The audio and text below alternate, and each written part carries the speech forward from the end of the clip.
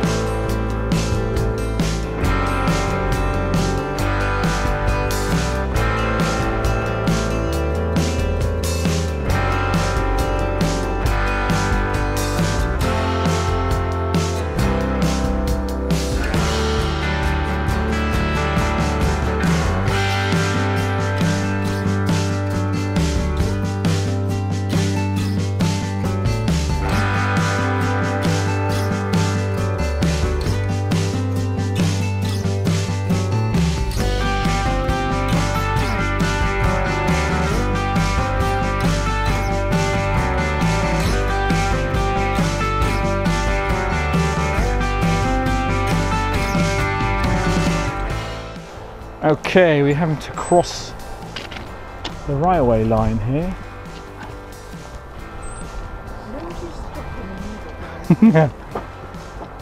Look left and right.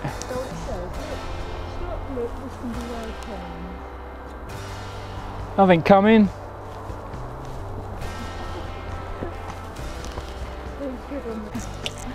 Should we leave you there? Naughty.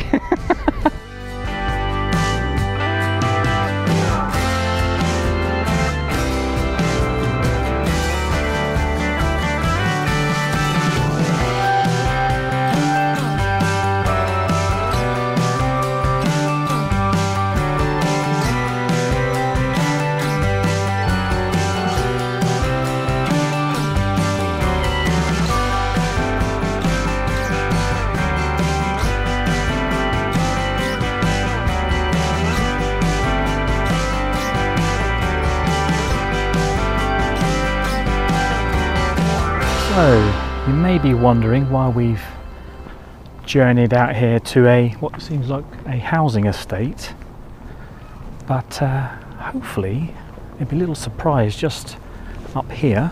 Just there should be a gate into Scott's Grotto. Very limited opening time, so hopefully we'll be able to get in.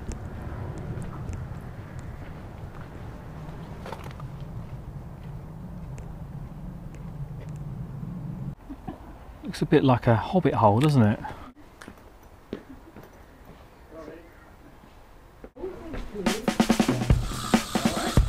Hello there.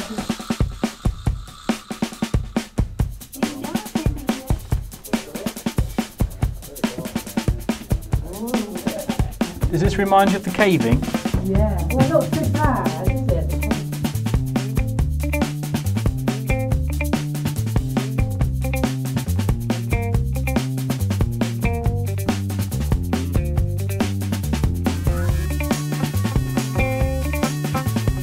Quite a lot of shells, very shiny shells. Yeah. I guess they look there's like sort of mother of pearl kind of thing, don't they? Oh, that sounds weird when you're standing right in the middle. Oh yeah, look, it's come out quite well. Oh, you sound really weird. Do I? Kind of a slight echo. Ah.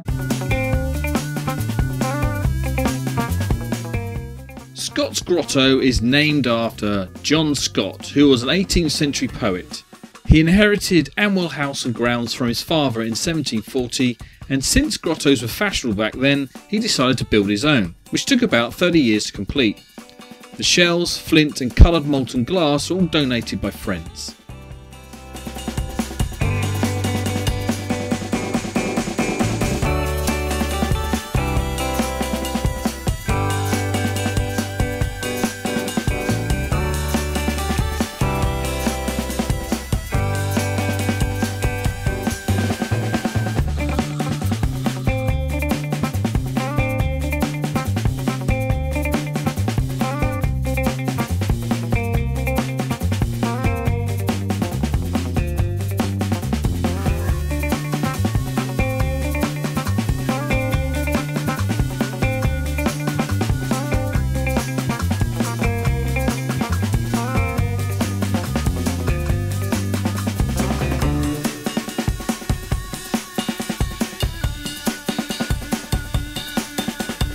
Amazing how somebody's built this, isn't it? Yeah, by hand, Yeah, of course. Yeah.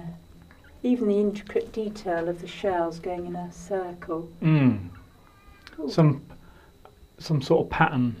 And they probably didn't have electricity back then either. It's cold as it is, isn't it? Today? Yeah, so they would have probably built this by candlelight or something. What do you think? Yes, I think you might be right there. Alright, is right. On top of the grotto is this summer house, again made out of flint. I don't see any shells here though.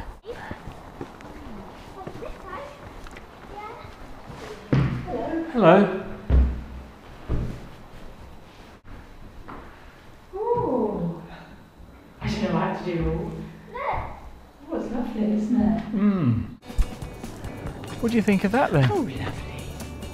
It was all right, my love. Oh, just all right. Yes, you didn't need very long, but very No. interesting. All right, let's brought the dive. It's only, what, 10-15 minutes away from the campsite, wasn't it? Yes. And it is just in a housing estate. Yes.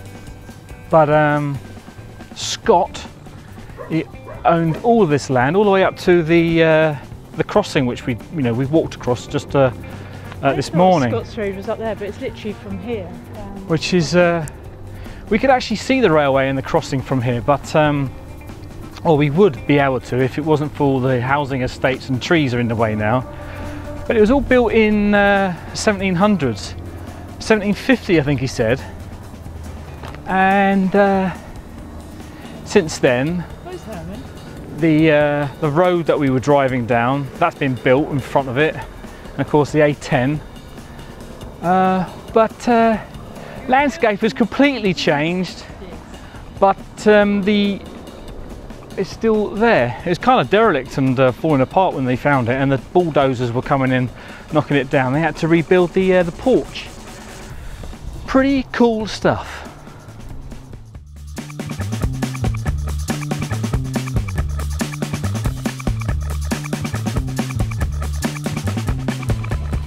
Thanks for watching our video. Give us a thumbs up if you enjoyed, or leave a comment. And don't forget to subscribe for more video updates, or maybe even watch one of our previous videos. Bye bye now.